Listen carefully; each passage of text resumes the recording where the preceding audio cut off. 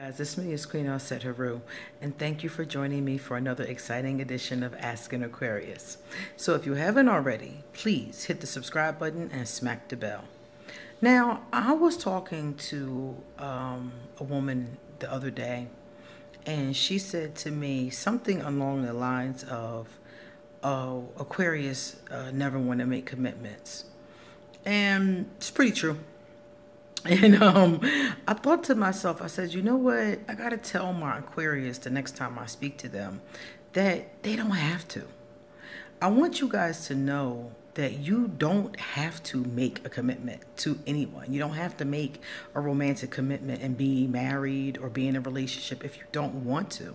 People act like it's a given that you will one day get married and have kids, but it's not. And it's okay if you don't want to. Getting married and having children is kind of like having a business partner. You can start a business by yourself, you can start it with a partner, or you can start it with a group of people. Now, it is easier to have more people in a business as far as, more people to do the work, more people to put and invest money and time. But it's not always easy to decide on things you guys want to do and how to run the business and what goals the business has. The less people you have, the easier it is to come up with those kind of decisions. It's the same thing in life. You don't have to have a business partner if you don't want to. If you don't want to get married, you don't have to get married. If you don't want to have children, you don't have to have children. I was talking to someone the other day in South Korea. Certain cultures, such as Korean, have a tendency to get married. Typically, if you ask a Korean person if they're married and they're at a certain age, they're typically married.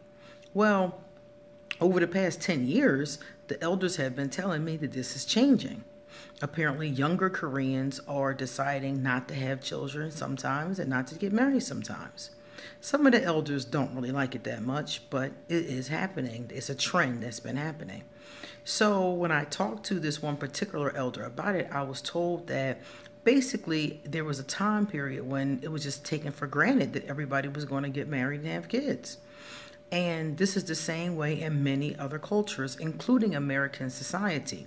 People take it for granted that you're going to grow up, and we all get this fairy tale. You're going to grow up, you're going to meet this charming prince or this charming princess. They're going to love you, and you're going to, flee off to the castle somewhere, have some beautiful little kids, and live happily ever after. Everybody feeds you that fairy tale from every different culture. But what's happening is that we're starting to realize that it is indeed a fairy tale and that everybody does not have to get married. Everybody's not built like that. Everybody doesn't enjoy coupling with another person. And Aquarius are often these kinds of people. It's very common for us not to couple or to have, like I said before, alternative types of relationships. That's why you see a lot of Aquarius in open relationships, polygamous relationships, relationships where they live one place and their lover lives somewhere else, long distance even, or next door. You see a lot of this with Aquarius. In Aquarius, we often get shamed for it, the same way the young Korean girl was telling me that her elders were shaming her because she doesn't want to get married. You don't have to get married. It's not a duty. It's not a responsibility. It's a choice. You choose if you want that type of relationship in your life. Those relationships can be wonderful. They can be very beneficial, or they can be not for you. Either way, it's up to you to make that decision. So don't let other people shame you into making commitments or shame you into getting married. The only thing I ask you to do is be honest. If you don't want to make commitments, if you don't want to get married, just be honest with it. Don't lie to your lovers and to the people that come into your life. Tell them up front, this is how I live, this is how I want to live, and please don't get with me and think you're going to change my mind and be mad later. That's what I tell women. When they meet me, I'm like, look, I'm in a space in my life where I am trying to figure things out romantically. And if you want to ride, if you want to hang out, that's what's up. But please don't come with an agenda. Come with an open mind, or don't come at all. I let them know. I don't know where I want to go with my relationship status. I might get married again. I might not. So I want them to know up front so they won't be thinking, oh, she'll change her mind. Because that's what people do. They get what you thinking they can change your mind, or you will change your mind eventually on your own. And it may or it may not happen. So Aquarius, just be honest about your feelings.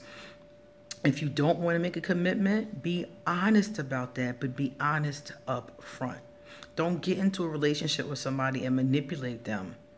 And then when it's time to make a commitment, be like, I don't think so. Tell them the truth. You don't have to do any of those things. I mean, some of us are just not built like that. Like me, I like traveling the world. I like going different places. I really don't want to be tied down. I don't want to be tied to one country, one place, one home, one anything. I want to just do what I want to do when I want to do it. So there are a lot of people who feel this way. Some are Aquarius and some are not. And that's okay. Your life is yours. And everybody might not understand that. Your parents might not like it. Your brothers and sisters might feel some type of way, but this is not their life, it's yours. Aquarius, you have to decide what kind of relationships you want to have. You have to decide who you want to be with or not. It's up to you. You get to decide that. So nobody can tell you, oh, you have to have a business partner. You have to have a board of directors. Nobody can tell you how to create your company, how to create your empire, how to create your life. It's up to you how you create your life, Aquarius. And don't let other people shame you into creating the life that they want. Create the life that you want. Okay? I see a lot of this going on, especially with Aquarius. I had a Sagittarius have the nerve to say something to me about not making commitments. Had the nerve to try to shame me for not making commitments. And I was like, you a Sagittarius? Sagittarius are known for running. Are you serious? But he is in a situation that he's not happy with, by the way. And misery loves company. So he's trying to tell me how I'm wrong for not making a commitment when he's made a commitment, obviously, to the wrong person. Look, I am 41 years old. I'm not letting nobody tell me how to live my life. I'm not letting nobody tell me who to be with. I'm not letting nobody tell me to be with somebody or not. And that's where we have to come to, Aquarius, the space where we make our own decisions. Because if you let them, the rest of the world will have you caught up in their fantasies and their dreams. And they won't even care if you're happy or not. They just care if your version of happiness is the version they want for you. And that's bullshit. Okay? I hope it helps. See you later.